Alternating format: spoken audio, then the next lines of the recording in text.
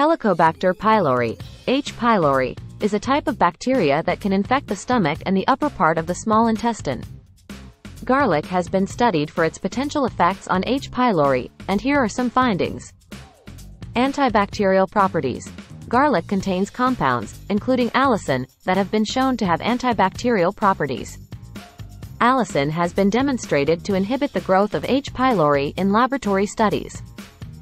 Anti-inflammatory effects. Garlic has anti-inflammatory properties, and chronic inflammation is associated with H. pylori infection. By reducing inflammation, garlic may help mitigate some of the effects of H. pylori infection. Enhanced antibiotic effects. Some studies suggest that garlic may enhance the effectiveness of certain antibiotics commonly used to treat H. pylori infections. The combination of garlic extract with antibiotics has shown potential synergy in combating H. pylori. Gastroprotective effects. Garlic may have gastroprotective effects by promoting the healing of the gastric mucosa. This could be beneficial for individuals with H. pylori-related gastritis or peptic ulcers.